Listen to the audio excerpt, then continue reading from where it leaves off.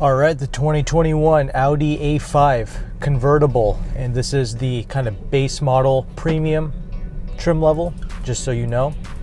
And I believe it has one other option fitted to it, like the convenience package, which gives you some niceties like the heated steering wheel and a few other things, but we'll get into that. All right, so as you can see from the title, this is an excellent vehicle. In fact, one I would personally consider in its class, except it has one big problem, and I will talk about that as we kind of go through this drive here. So don't worry, it's not a problem that can't be fixed, but again, it's something I have to go into. So if you're some type of fanboy or fangirl, I mean, you know, you're trying to defend this thing, just know that I don't hate this vehicle. It's just some objective things I need to cover here, because I do these reviews for people that are actually in the car market, who actually are thinking about either leasing it, buying it outright, whatever their situation is. They're actually in the buying market. That's who I do these videos for, not as some commercial to make people happy. All right, that's not what this is. So let's talk about it. The A5, it's kind of built on the A4 platform. Okay, it's kind of the stylish coupe slash convertible variant. However, you can also get a four-door version of the A5 with a Sportback rear, and that's cool. However, unfortunately for 2021s and up, I can't really recommend that because it makes less horsepower. But the A5 has always been a nice, stylish vehicle. It continues to look amazing till this day. It's a great design. It ages gracefully. You can pull up in this 10 years from now and it will still look great. And I'll talk about the differences between the convertible and the coupe here in this driving segment. So leave your thoughts in the comment section below on your thoughts on the way that this vehicle looks. Do you like it more compared to the C300 Convertible or even the new BMW 4 Series convertibles? Let me know your thoughts, but let's go ahead. Let's transition over into this drive now.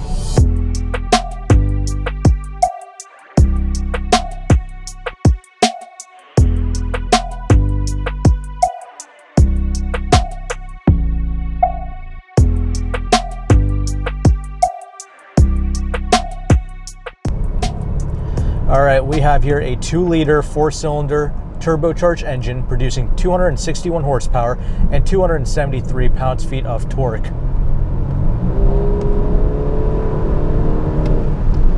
I recently did a review on the 2021 Audi A6, and I'll be honest, this feels much quicker than that A6 does. It could be for a variety of reasons, like the previous owner, the previous person who drove the A6 probably used like regular fuel in that thing, you know, something like that. So it didn't feel quite as smooth or as potent, but this feels great. I really like the way that this engine feels, not just in the city or anything like that. I drove this thing for hundreds of miles on the highway as well, and most 4-cylinder turbocharged engines, they fall flat on the highway, like past 80 miles an hour, but this one keeps pulling, so I really appreciate that.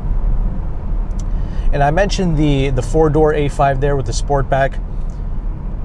That 4-cylinder makes less power. It only makes 201 horsepower. So if you're going to get a A5, I would definitely either get the coupe or the convertible. My preference would be the coupe, because it'll actually weigh 300 pounds less as well. That's another advantage. And yeah, very brisk acceleration. I think 0 to 60 is 5.3 seconds according to Audi for the A5 coupes and the convertibles. But yeah, the coupe is going to be a little bit more practical than this, a little bit bigger of a trunk, and it's going to weigh around 3,700 pounds. This weighs about 4,000 pounds. Quattro all-wheel drive is standard, which is a great thing.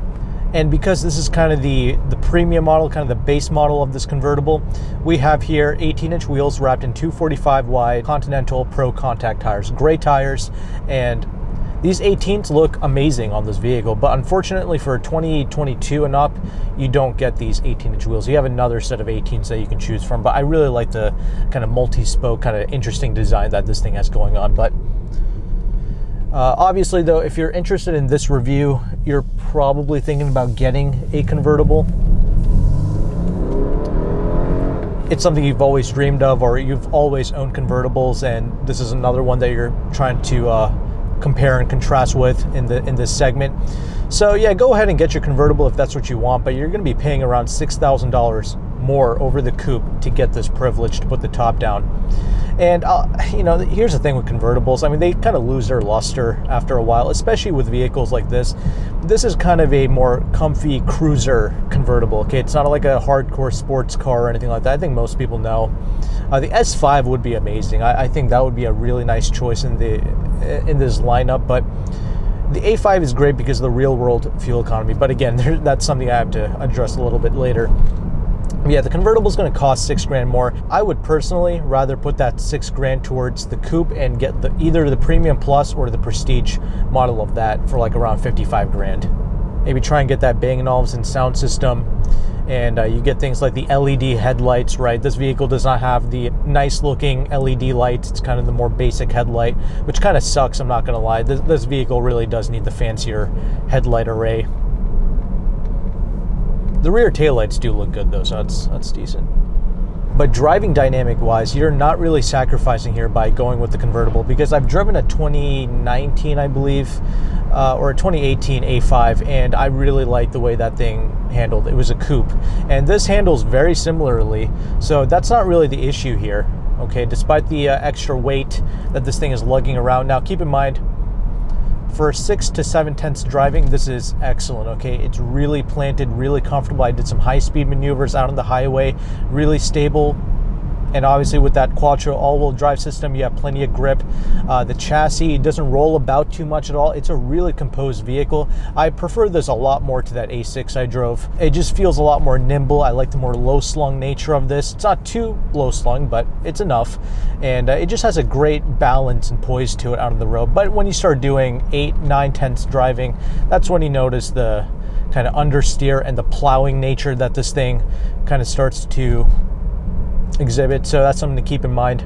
But as a whole, this is a great driving experience. This is a quality machine in terms of the way it handles and drives. I really respect that. Some might argue that the steering feels numb, whatever that means. I think the steering is direct, it gets the job done, and it's easy to whip around, easy to place on the road. Great seating position as well, so all great things there. Love the way the A5s drive. In fact, again, as I mentioned earlier on in the review, this is kind of my preference between the C300 Benz and even the 4 Series, I think. Especially the new one kind of looks weird, right, with that big grille. The C-Class's 4-cylinder engine is nowhere near as smooth as this. It's pretty quick, but this is quick and smoother, so that's why I like this. The ride quality is sublime, super comfortable, especially with these 18-inch wheels. It's really quiet as well, so if you're thinking about going with the convertible, rest assured that it's still a very quiet experience. Not a whole lot of tire noise, not a whole lot of wind noise. It's really well composed, even on the highway. I've driven this thing out on the highway with the top down at 80 plus miles an hour. It's still pretty smooth in here. Just keep the all 4 windows up, and you can drive this thing with the top down all day long. Top up, it's what you would expect out of an Audi. Quiet, smooth, refined.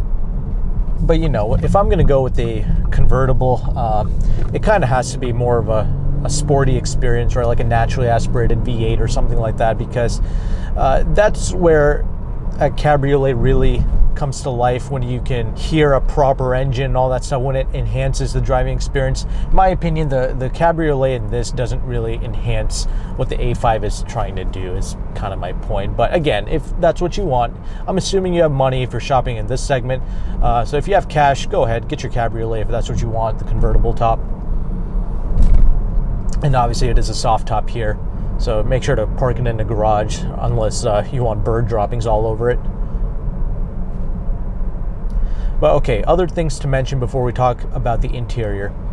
I mentioned the fuel economy is amazing. In the real world, this gets unbelievable gas mileage. So here's the thing with that.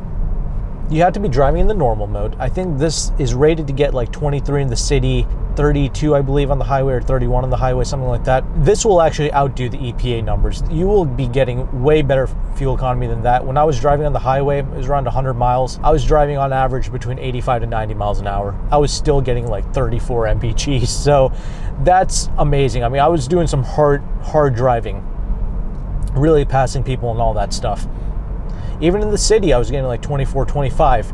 But again, that's with the comfort mode. And there is a and this is where the title comes in. There is one big problem with driving the A5. So if you're at a standstill, if you're at like a stoplight or trying to make like a left-hand turn or a right-hand turn, if you have the, if you're in comfort mode with the stop-start technology turned on and you have the traction control turned on as well, there is an unbelievable amount of lag when you initially get off the line. I mean, to the point where it's dangerous. It's genuinely dangerous. There's like a 2 or even a 3-second delay before you can actually get up off the line. And then all the boost kind of comes on, and I hate that. It's the worst feeling ever. I've been caught flat-footed twice in this thing when I was trying to pull out in front of someone, and I thought I had the power and the torque to do it, but I forgot that the stop-start was on, and it took like literally a minute, definitely a second or two, for the engine to kick back in and for the turbo boost to be spooled up. So here's the thing. Here's what you have to do to alleviate that issue, okay? Because you can get rid of that problem. Every time you get into this vehicle for the first time, you have to make sure to turn off that auto stop start, turn off the traction control. You can probably leave the traction on, but it's a quattro all-wheel drive Audi. I mean, grip is really not this thing's problem. And when you do start running out of grip due to the tires or whatever, if you're driving too hard, this thing is just going to understeer anyway. So it's a very safe car to drive, no problems. But every time you drive this car, you just want to make sure that you have the muscle memory in you to actually go through, turn off those two things, and then put the vehicle into its dynamic setting. Just park this bad boy here.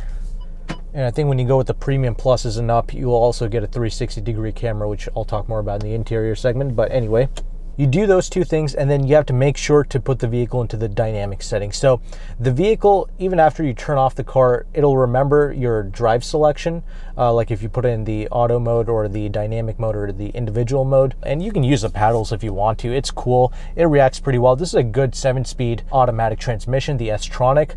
I have no qualms with that. It reacts really well with the paddles or in the automatic mode. That's fine. To alleviate kind of the lag that this thing experiences, because there's still that turbo lag associated with this car, you have to be in that S mode for the transmission and the dynamic mode for its drivetrain, so it reacts as quickly as possible. Now you have a quick car that's always ready to go, that's not going to lag or stall behind or anything like that. You can pull out in front of people without any issues. But now your fuel economy tanks. Like, now I'm getting not 25 in the city, I'm getting more like, you know, 17, 18 in the city, and the highway MPG is also going to suffer. So that's something to keep in mind there. I mean, if you're leasing this car, you're most likely not somebody that drives a lot anyway, so it doesn't really matter about the fuel economy too much, but you are putting premium in here. Keep that in mind. And when you drive it like that in the settings I mentioned, then you'll have no issues with it. It's a comfortable, quick car, quiet, great interior, all that good stuff. So that's it. That's how you fix the major problem with this. If you're an Audi freak and you hate what I just said, well, too bad for you, okay? This is the facts. This is my experience with the car. But otherwise, I mean, once you do the things I told you to do, it's great. I just wish that the car would remember these settings every time you got in and out of it, okay? At least the auto stop start, right? Because BMWs, they will remember if you turn off the auto stop start or not. But anyway, that's my detailed look on driving the A5. Let's go ahead and let's transition over into the interior segment now.